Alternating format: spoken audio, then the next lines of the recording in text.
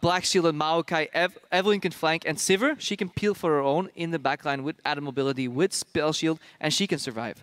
Yes, indeed. We'll have to see how they do play it out. It'll be a little difficult to hold your horses when you got a Hecarim on your side, but we'll see, Crepo. Now, why don't you guys share with us what you think is going to happen this time around? Go ahead and hit us up at LL Esports is your destination. Hashtag ELWin or GIAWin. We're getting ready to kick off week number 2 here in Europe, and here we go onto the Rift with Elements and Giants. So what happened last week when a Hecarim got a little bit too comfortable up in the top lane without those. We'll see how this starts. In comes Frederick. Whirlib jumping on him. Arcane Smash. Will the pony get away, or will this be it? 8 spikes are flying. It's first blood, and Frederick is just out of range of the tower. Frederick barely gets out of that with his life. Sprinkle some action on it. You don't have to go full UOL.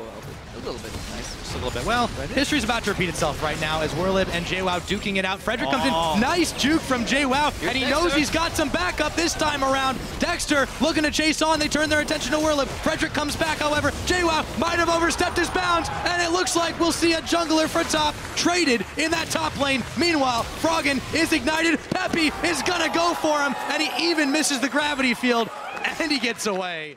Giants though, 1,200, 1,300 gold in the lead, and we expect the Peppy and Arrow getting engaged on. That might get evened up for just a minute. They're going to throw everything on him, the Chaos Storm.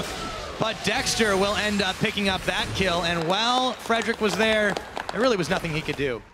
Gap closed to get within range of Pep and Arrow, just narrowly avoiding the Northern Flare, the flail there. But you take a look at the way the fans think at least this game's going to go. That's a big favor for Giants. And speaking of, Peppy's gone in, but he's going to eat the Glacial Prison, and he might be regretting that decision as the Death Laser comes out. Teleport now. Froggen and Dexter on retreat as Frederick is running down the line. Whirlib follows him all the way to tower range, and Froggen is slain. Peppy picks him up. Dexter burning away. Will he fall afterwards? Frederick helps it out, and it ends up being a double for Peppy. Meanwhile, though, down goes Whirlib. The fight is going all sorts of crazy as Peppy is able to make his escape, but Godfred and Frederick might need a bit more backup here. And down goes Promiscue. Pep and Arrow's back in the picture. JWoww isolated as there's no one left alive. This fight is going 100% Giants. Goodbye, and Frederick gets a kill. Elements get baited left, right, and centered by the Giants. A little greedy on Promiscue. Solid action from Giants, and they're 7-3 ahead right now. Yeah, and speaking of Pep and Arrow, though, he did pick up a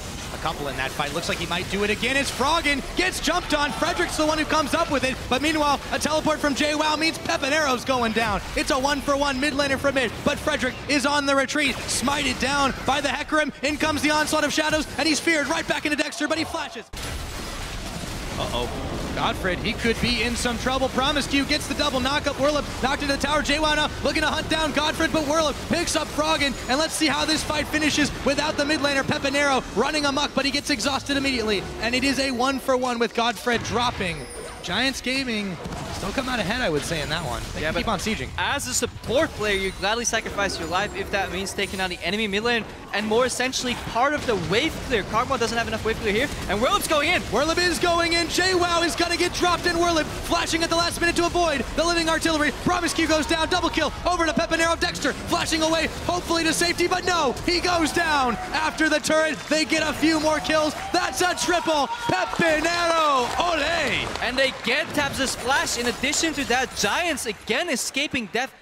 But you see how valuable it is to get Elements defending one side of the map and then using your mobility to move to another and get these objectives, rather than just simply playing for picks. Every move you make has to be tied to an objective. Every move you make. Pep and Arrow tries to secure that blue buff. Dexter was the one who smited away, but he took a lot of damage in his health bar for that one.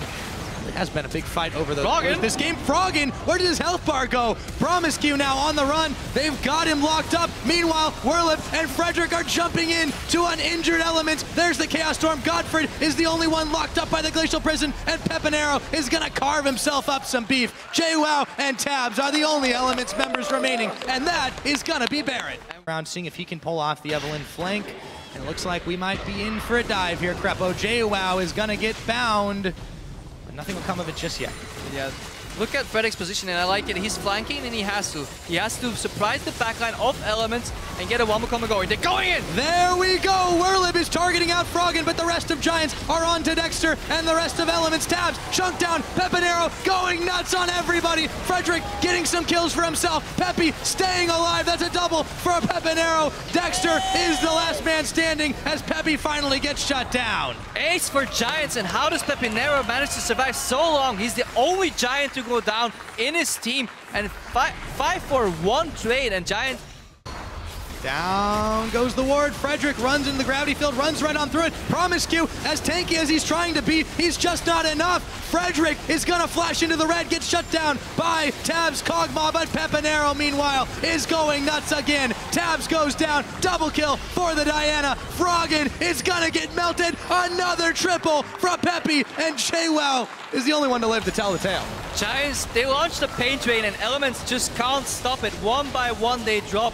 We saw Promiscu, even in Unbreakable Will, get pretty much insta-gipped. And once that starts happening, you know your days are numbered if you're an immobile carry like a Kog'Maw, like a Victor, against the likes. Definitely not great for Elements right here. Things are in a dire situation, so they turn. Desperate times call for desperate measures. We've got a Fnatic Death Brush here, but will it be enough? Pepinero is going to check right into it. They will shut him down, but will they be able to follow up? Dexter's getting chunked out now by Audrey, and Godfred is on the hunt, is popped. They're chasing through with the ricochet. Audrey comes up with a pick. Promiscu now focused out. He gets the headbutt, tries to tank the line, but he's not going anywhere as he gets taken down by Werlib. 2-for-1 after the catch. And the irony in that play, that was the exact same brush Pepinero was hiding it in the second game of the Spring Split, where Elements faced off against Giants, and he annihilated Froggen. Froggen, he said, I'm going to lose this game, but I want my revenge. I'm going to hide in the exact same brush and kill you, Pepinero, so you learn how it feels. Sadly enough, wasn't enough. Giants pop on the hunt, chase them down, and they're looking to close out this game, Pyra. Yeah, they are looking to close it out indeed. One Nexus turret going down. JWoww, desperate last charge into the Giant squad, but they don't seem to care. It barely tickles, taking him down. Froggen will fall again. They have lost Werlib as well, but it just doesn't matter. Shutting down Tabs. A triple kill there for Audrey, though. Everything has gone Giants' way this game. They'll finish off the last Nexus turret just to finish the game. All they've got to do is bang on the Nexus, but Dexter and Promiscu are still haranguing in there. Make that just Dexter. He goes back to Fountain. The Nexus is bare, and that is gonna be GG. Giants are 2-1.